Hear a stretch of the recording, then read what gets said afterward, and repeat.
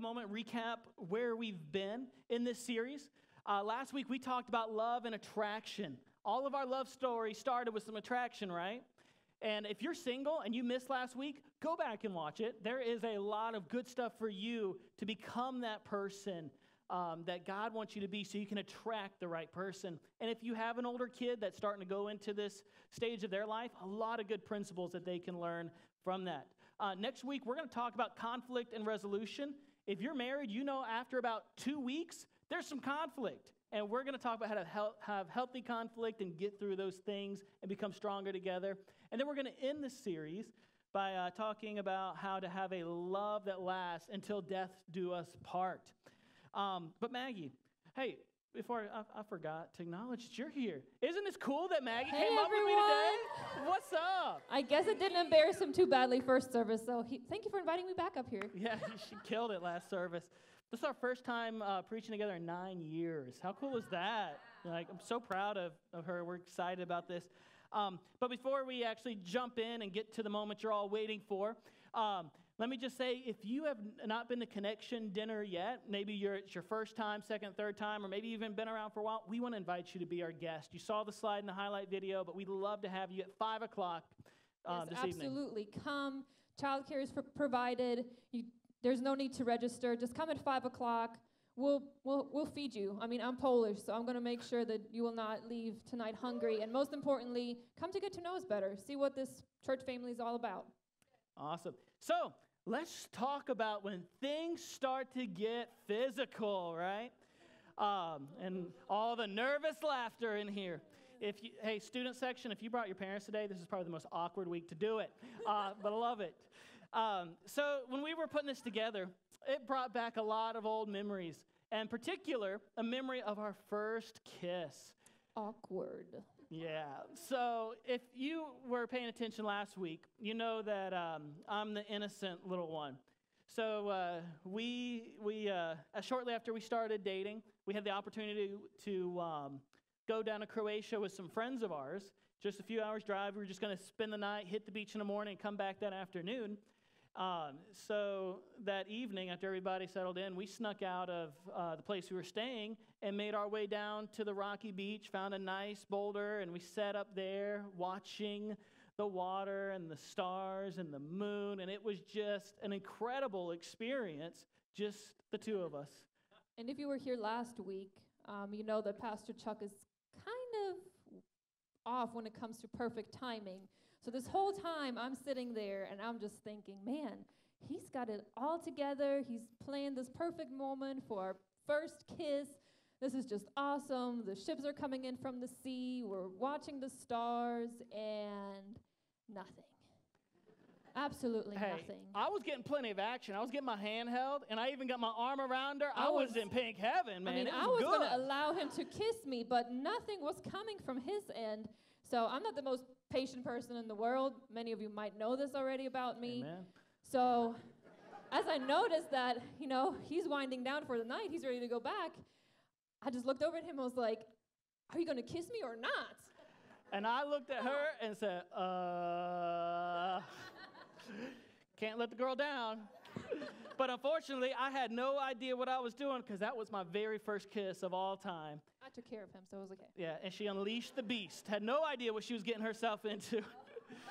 But now, we've been married for 9 years. We've got 2 kids. So we have a little experience finally under our belt for this poor, innocent American boy.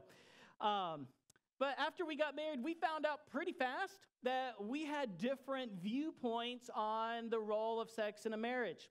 Some of you guys probably found that out pretty fast too. You see, in my mind, man, it was going to be on like all the time. When you wake up, you get it in. Nope. When you go to bed, you get it in. Nope. Just randomly for fun, you get it in. Nope. But from Maggie's perspective, why would anybody need something more than once a month? Probably should have talked about this beforehand, but maybe that would have helped. Walked into it. But our expectations were very mismatched. Some of you probably experienced the same. And there's a lot of reasons for that. In our culture, we're bombarded with all sorts of different messages when it comes to sexuality.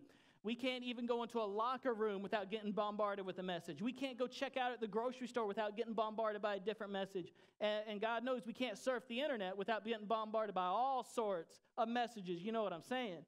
And, the fact of the matter is, in our opinion, we believe that the home and the church should be the most influential voices when it comes to our sexuality. Because we need to have a healthy understanding of the way that God designed it so we can experience it in its very best form. Most families, we're going to deal with it in one or three ways. And I'm going to assume that you probably had one of these three experiences. Number one, being an open and honest, where you guys talk about it and there's no awkwardness necessarily with it other than just the natural awkwardness that comes with it. Or maybe you grew up in a home where all discussion about it was very shameful, it was scorned, maybe it seemed like a really dirty thing. Or maybe you were like me and grew up in a home where it was completely avoided. My family, we've always approached this subject very openly. So sex was never taboo, starting from the music that we listened to on the radio, the TV shows we watched, down to the discussions at the dinner table. Sex and sexuality were always included, and we were able to just approach our parents with any kinds of questions that we had. My dad attempted to have the talk with me and my brothers twice, and each time he got about 2 or 3 sentences in. As soon as he had to use anatomically correct terminology, the discussion was over. And to this day, we can't even say the word around my mother, God forbid. So we had a little bit of that shame dynamic a little bit going on. But you see a pattern in the church too. In the early church history, there was a guy named Augustine who carried a lot of sexual baggage into his ministry. And really, he's considered the root of what, in our opinion, is a very unhealthy view of sexuality, and it became the predominant teaching of Christian churches was that sex was a necessary evil. It was only okay for procreation. And over the last century, you've seen an American church where they've moved from it being a shameful thing to one of avoidance, where they don't want to talk about it. You know, how we can't talk about it in church, and it's just a very hush-hush, awkward, taboo thing. And what we've seen from that is there's a lot of confusion, and there's been a lot of unhealthiness in Christian homes and marriages and such because we haven't addressed it up front. But I'm glad to see a lot of churches are starting to tackle it on head on now. And as you guessed it, that's us. We're going to tackle it head on because we view it as a gift that God has given us to enjoy in the context of a loving marriage. And, it's something that God gave Adam and Eve before they were tasked with repopulating the earth, if you go back and look at it. So we're going to talk all about this topic this morning. We're not going to avoid it. We're not going to demonize it, but we want to have a healthy view of the way that God created sex to be enjoyed and used in our marriages. Correct. And before we dive any deeper into the subject, we do want to acknowledge that there's probably several of you this morning here that have experienced a lot of hurt and pain in this area. So we just want to let you know that, God created so many different things and he meant them for good. But humanity, we tend to kind of mess things up, and we use the things that God created for good, and we turn them into something evil. So just for example, our creativity, we can create awesome and amazing wonders, but at the same time, we can use it for a lot of bad in the world. So this morning, if you are here and men and women both are affected by this, if you have been forced to do something that you didn't want to, or you have been abused sexually, just know that God is here this morning, and he wants to touch your heart. He wants to heal you. He wants to restore you. So don't close off your mind. Have an open heart this morning to just experience the true origin and meaning of sex through this message. Amen.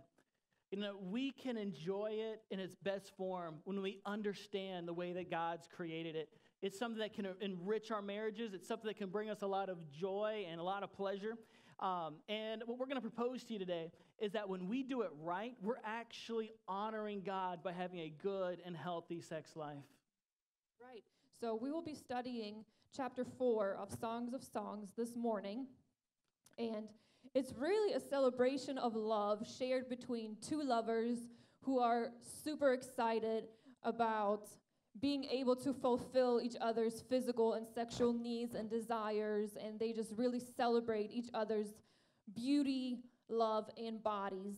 And they are approaching this topic with a lot of honor and faithfulness, which makes it so beautiful. So let's talk about great lovemaking this morning. Amen. And great lovemaking, and this might come as a shock to some of you, but great lovemaking starts before the bedroom. And all the ladies said? Great lovemaking starts before the bedroom. And I know that men and women, we tend to have varying approaches to this.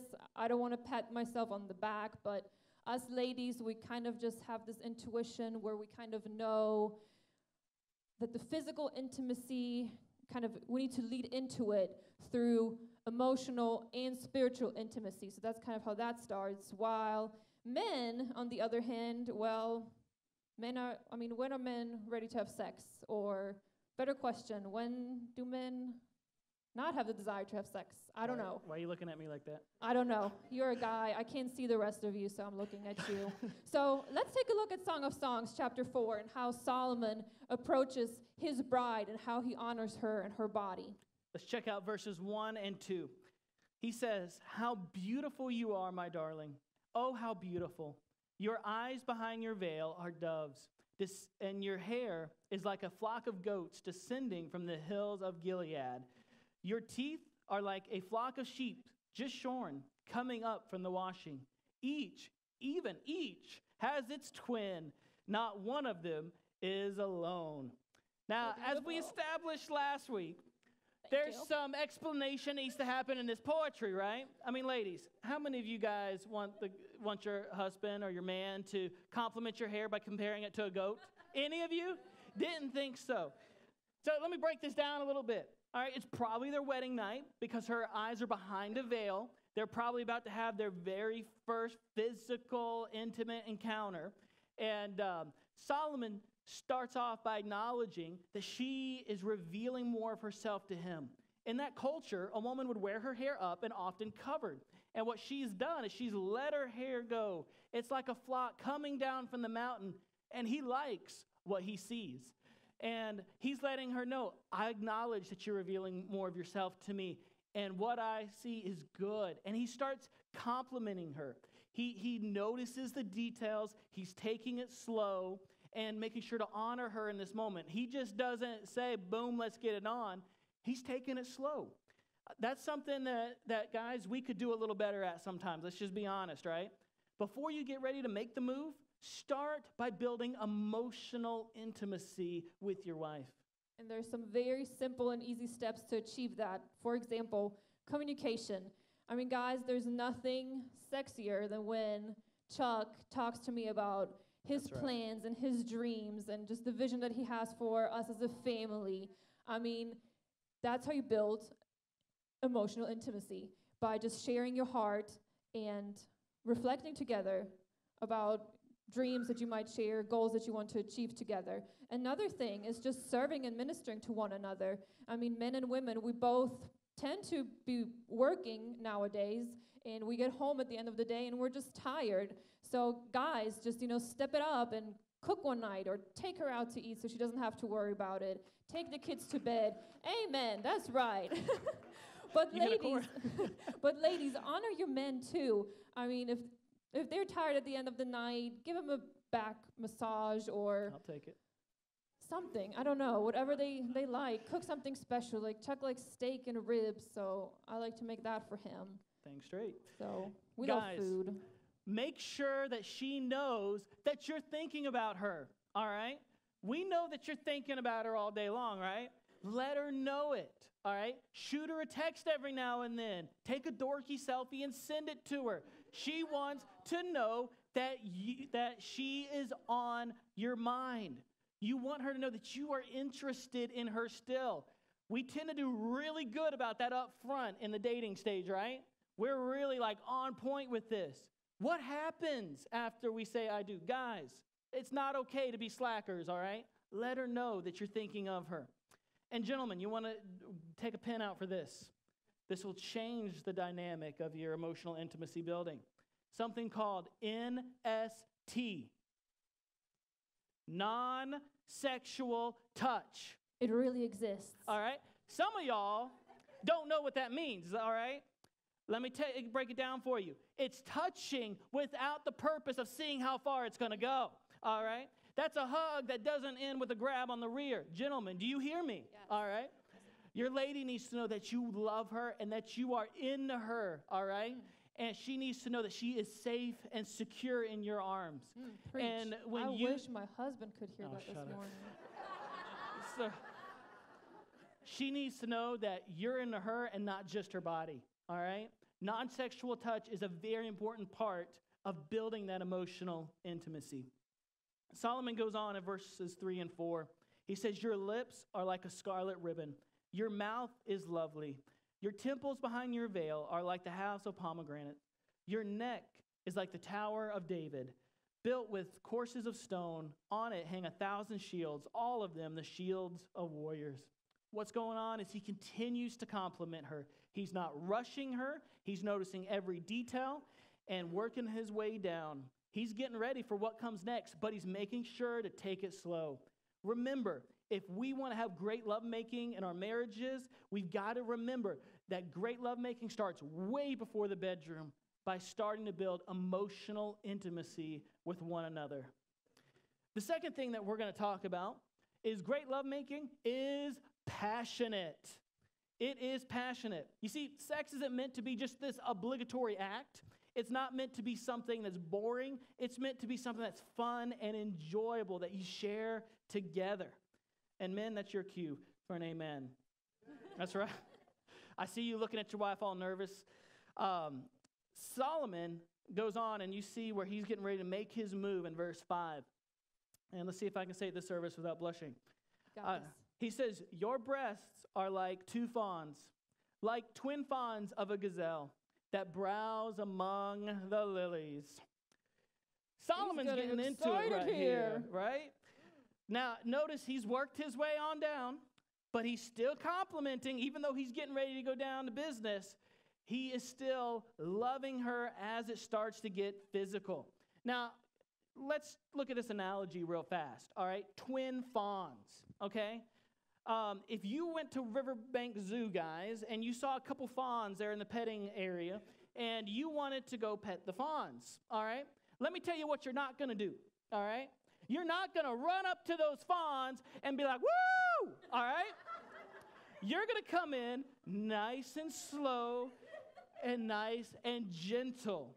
If you want to do something hard, go do the dishes hard, dudes. You did not do that the first service. That completely just threw me off. But guys, be gentlemen. Treat your lady nicely and gently, and don't rush things. Don't be too forceful with her. Don't turn to a wolf. Like, just contain yourself and just treat her like the lady that she is. But then on the other hand, ladies, just make an approach. right? For the love of goodness gracious, just sometimes make an approach. You know, I get it. In most situations, the guy is the pursuer of this, right? Not in all cases, but in most. If your lovemaking life has gotten a little boring, it might be because he wants you to be into him. Your guy wants to know that you're still into him, that he's not the only one that wants to make an effort in this area. If this area of your life's gotten a little boring or obligatory, ladies, making a move can light it up again. He wants to know that you are into him. Absolutely. So ladies, don't just respond to your husband out of duty. It can be very discouraging to him if he has to beg for it and keep asking for it. Just show a little bit more initiative in this area. Man, I wish my wife was here. Oh, I haven't seen her this morning. I don't think she's here. So anyways, it can, if it just happens a couple of times, you might just hurt his feelings for the night. But if it's a reoccurring thing, it can really damage his drive and hurt his confidence ultimately. So show him that you love him. Show him that you're into him. Show him that you're passionate about him, that you're wild and crazy about him. I understand we are super busy. I mean, I'm a mom, a wife. I work full time. So, we just live very busy and hectic lives. Yep. But if we don't make this a priority in our lives, it's just simply not going to happen. And I'm not going to cast any judgment, you know. If you need to put it on your to-do list on the fridge, put it on your to-do list. If you need to get out your phone, put it on your calendar. Go ahead, get your phone out right now and put it on your calendar. I mean, I will put it on mine. I'm going to share it with the church's calendar so nobody calls us, you know, and, you know. Right. Hey, guys. Yeah, anyways, moving on. Make sure the environment's right. You know, if you need to arrange a sitter, arrange a sitter. If you need to take a load off her plate, take the load off of her plate. Light some candles. And I can't underemphasize this, that she needs to know that she's worth it, that you're into her, and again, not just her body. Solomon continues in verse 6.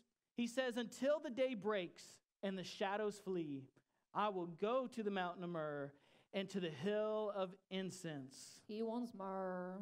Now, I'm not going to explain this analogy to you because we're going to get an R rating real fast if we go there. But I'm sure you picked up like the first part he's saying. He's saying, I want you all night long. Don't settle for anything less than amazing. Your spouse deserves your very best in this area. It should be passionate. It should be enjoyable and pleasurable for both of you. If only one is experiencing fulfillment in this area, I hate to break it to you, but you've got a problem. This is something to be celebrated together, not just individually, but together. This is you guys coming together as one physically. If it's just not happening the way you want it to happen, talk about it. It's okay. But it's so important that, again, you build that intimacy before you hit the bedroom. But it's equally as important as when you hit the bedroom, that it's passionate and pleasurable for you both. And that brings us to our third point that we're going to see from Solomon's story, is that great lovemaking is built on trust. As husband and wife, this is the most intimate thing that we share together. And with it being something so intimate and so personal, it has to be built on a foundation of trust. In verse 7, Solomon goes on to say, you are altogether beautiful, my darling. There is no flaw in you. Let's notice here how he respects her body. He keeps talking about how beautiful she is, and he calls her nicknames. He says, my darling. And if you were here last week, you heard that this woman has expressed some insecurities about her skin, but Solomon doesn't even touch this subject. He's just so captivated by her beauty, and he doesn't even notice any of her blemishes. And, you know, as ladies, we have so many insecurities. I mean, this thing is too small, that thing is too big, this isn't tight enough, this one has too many wrinkles. But it's just so important to understand that if we want to build this trust in our relationship, especially when we encounter each other completely naked, that we do not want to get called out for our insecurities. So guys and ladies, don't call out these insecurities. I encourage you to be captivated by the beauty of each other and just enjoy that moment. And fact of the matter is that time is our enemy. I mean, gravity is going to catch up with the twin fawns. I mean, he's going to lose his hair, going to get a belly. I mean, that's just the matter of fact. So it's even more important to build that relationship on a great foundation of trust. Let me tell you, the most powerful way to build that foundation of trust is good communication, all right? As our lives go on, our needs and our desires change. And it's just part of the physical part of our bodies. As hormone balances change and all that, our needs and our desires change. It's really easy to be complacent and just not notice the changes in our spouse. And it's really easy to not say anything about it. If we want to experience the best in this area, we've got to learn to communicate. I get it. It might be awkward. Even if you've been married for 30 years, it might still be awkward. But talk about it. If you're going to enjoy each other in this area of your life for the rest of your life, you've got to build trust through open and honest communication. Gentlemen, when you're feeling frustrated and you don't feel like your needs are being met, you need to talk with her and not just at her. All right? If you're going to her and moaning and groaning and groveling at her feet, listen, your lady don't need a little boy. She needs a grown man. All right? Talk to her. Help her to understand where you're coming from because she doesn't get it. All right? Ladies, the same thing. He don't get it. I know you know that. All right, let me reaffirm that. All right, communicate with him. Maybe he's doing something that's just turning you off, or maybe the way he's approaching it is something you don't like. say something. All right? Communication builds trust. I don't care how awkward it is, but don't assume anything. Right. And let's also understand that if we don't build our sex relationship on the foundation of trust, is that we just open our spouse up to a great world of temptation. We need to understand as men and women that our spouse, like we're our spouse's only outlet for this. You know, they shouldn't just be going off. I wouldn't want my husband going off to get his sexual needs fulfilled somewhere else. We are the only legitimate outlet for our spouse to find sexual fulfillment. So we need to understand that, we need to just approach it through communication, through openness, through trust. And guys, you just need to make sure that your lady's taken care of emotionally and physically. And ladies, we need to make sure that he doesn't have to come begging all the time. So let's just recap it real quick. If we want our lovemaking to be great and exceptional, it starts before the bedroom. It starts with the emotional intimacy. But then it's also important not to forget about the passionate side. I mean, it's fun. Yeah? Amen. No, everybody's so quiet. It's making me nervous. Like, am I saying something wrong? It's fun. But then it's also important that we build our sexual relationship on trust. And now this leads us to our fourth point, that great lovemaking is exclusive.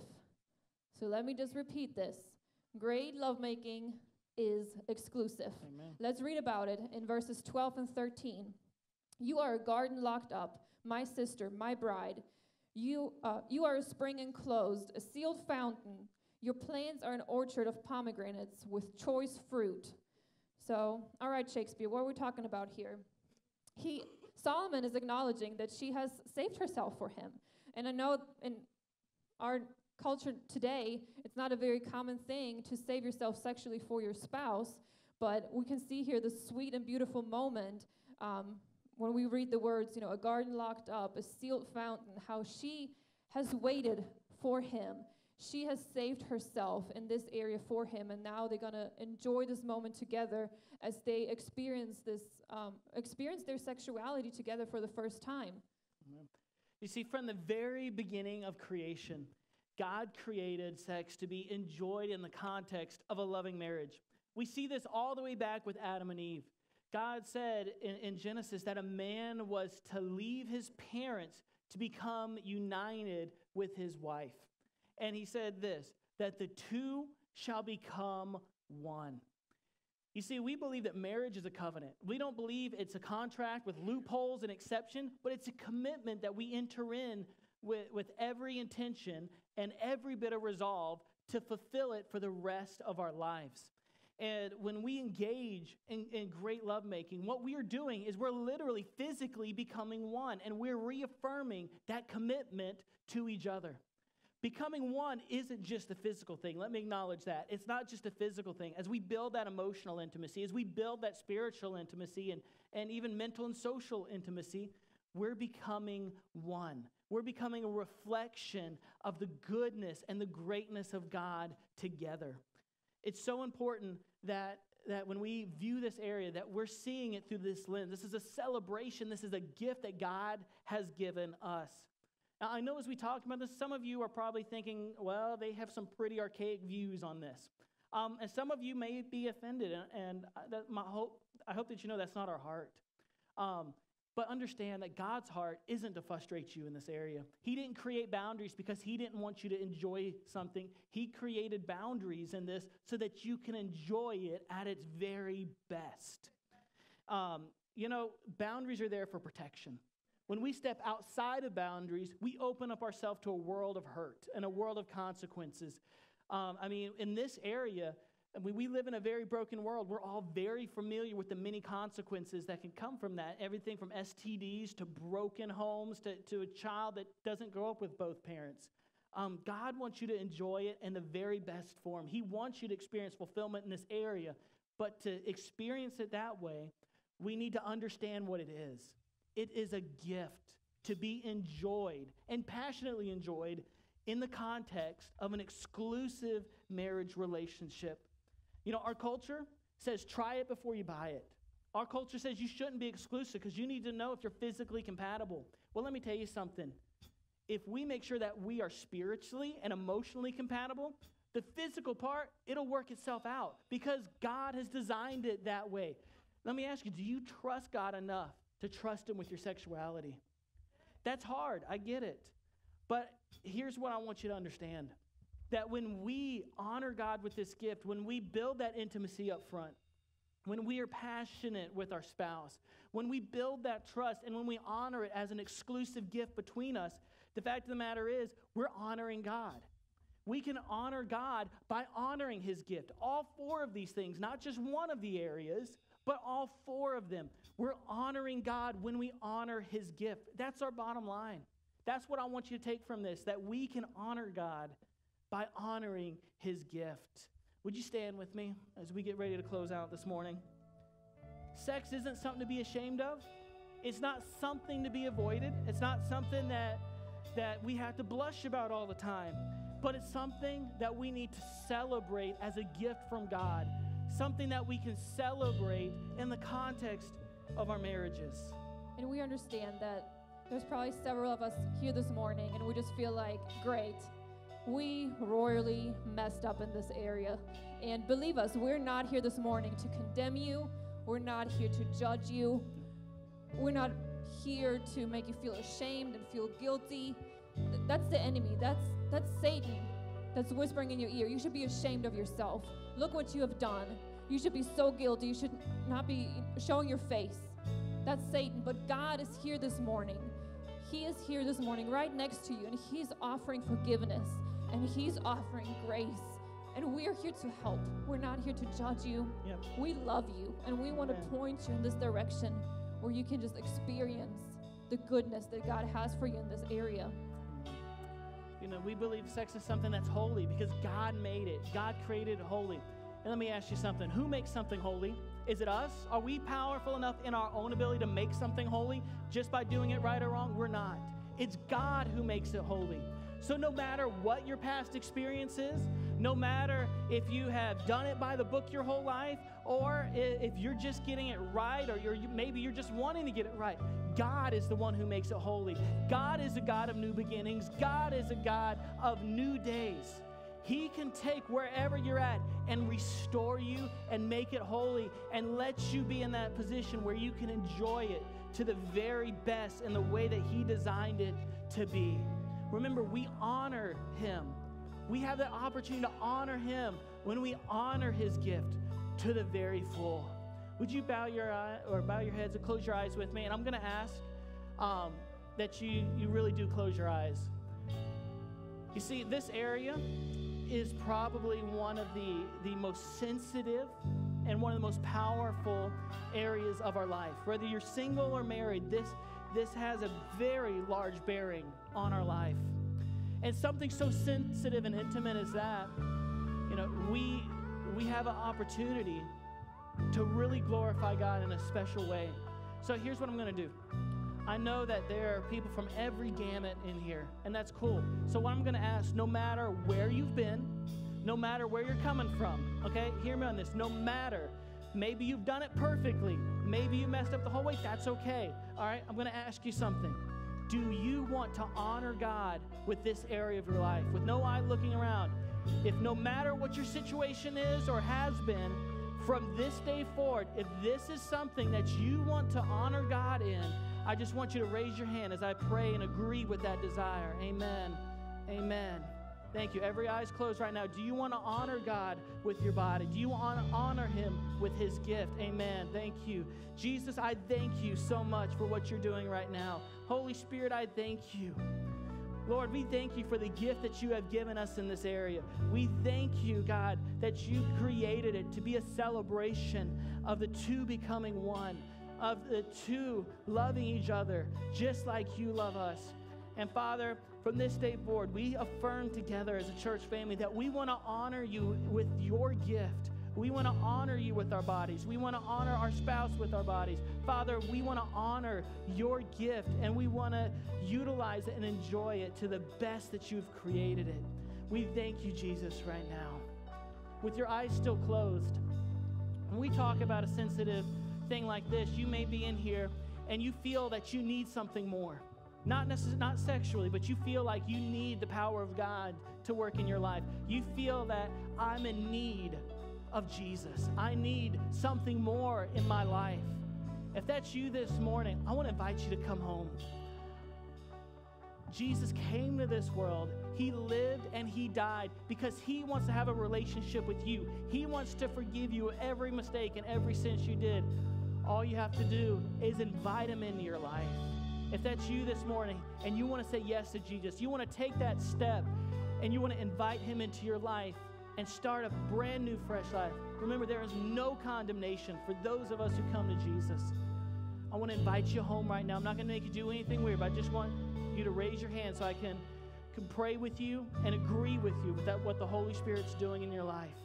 Thank you. Thank you. Thank you. I see your hand.